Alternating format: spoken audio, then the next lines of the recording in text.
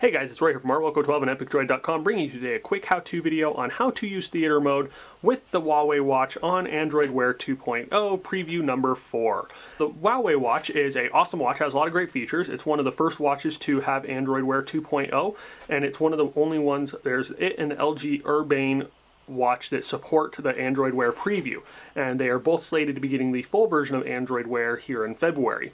Well, one of the things that Android Wear 2.0 has struggled with is the lack of theater mode. Now, I don't know about you guys, but I'm a huge fan of theater mode. I have over here my Asus ZenWatch 2, and telling me I need to return the Redbox DVD. Well, if I don't want to have that reminder popping up in the middle of the night, say it's I'm going to bed and I don't want to have this, or I'm watching a movie at the movie theater, and I don't like the fact that when I turn my wrist, the screen turns on or notifications can pop up, I'm just not a big fan of that. I'd rather have a black screen and not have to power the watch all the way off.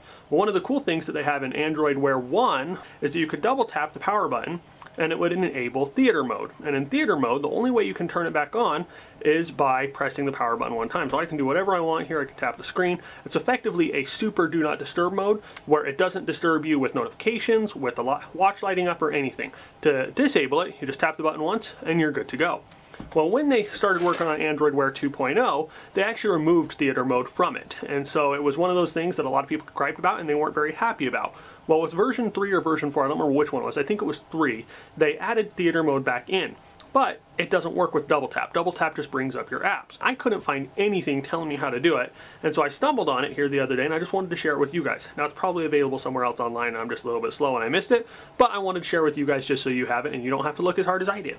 But here, we have your hold-down menu, so you swipe down from the top, and you have your settings. And here we have our brightness setting. You tap on that brightness setting, and it gives you a couple of options. This one decreases the brightness, this one increases the brightness, and then here in the bottom, there's this one, and that is the icon for theater mode. You press that, presto, theater mode is enabled.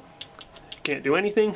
Screen doesn't just flash on you, no notifications, nothing. To turn it off, just press the power button once and you are good to go.